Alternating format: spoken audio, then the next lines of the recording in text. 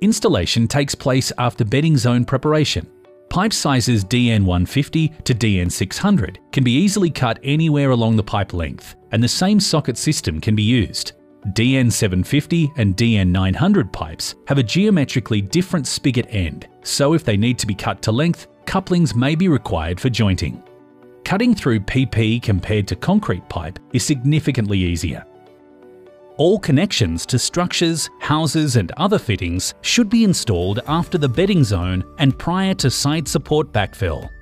When it comes to jointing, StormPRO pipes have a simple and effective rubber ring joint system, which is easy to assemble, watertight and protects against tree root intrusion. Please be aware of the correct rubber ring configuration dependent on the pipe size. For pipe sizes DN150 to DN600, install the rubber ring by stretching it over the spigot so that it sits between the first and second corrugations from pipe spigot end. DN750 and DN900 pipes, install 2 rubber rings, one in the valley between the first and second corrugations, and one in the adjacent valley between the second and third corrugations from the spigot end. Ensure rubber rings are evenly fitted by running fingers around the full circumference of the pipe.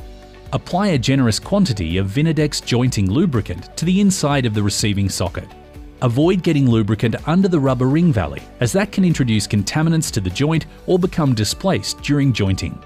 Insert the leading edge of the spigot into the receiving socket. It is essential that pipes are in a straight line before attempting to make the joint. Double check that the ring and spigot are free from any grit. Do not apply jointing force directly to the socket. Insert a short stub of pipe into the socket. The short stub can be an offcut, 50 mm longer than the socket, and can be reused. Additionally, you can screw a piece of timber across the face to assist with force. A rubber ring is not to be used on the insertion stub. Push the pipe home until the spigot end comes into contact with the inner wall of the socket.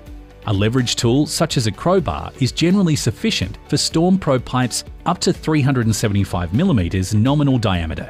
Where applying a jointing force is not practical, consideration should be given to the use of come-along or winch and rope devices.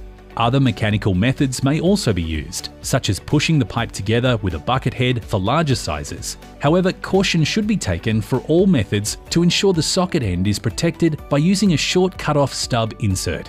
Please note, the jointing force required increases with the nominal diameter of the pipe, allowing for adequate fall as per velocity and discharge tables in the Vinidex StormPRO catalogue or as recommended by consultant engineers. StormPRO pipes may generally be connected to rigid structures such as pits, head walls and end walls, both precast and cast in situ. This image shows a typical entry or exit to a concrete structure. As you start from the pit entry, the spigot will always be the first point to connect, with the installation of the pipe usually going upstream.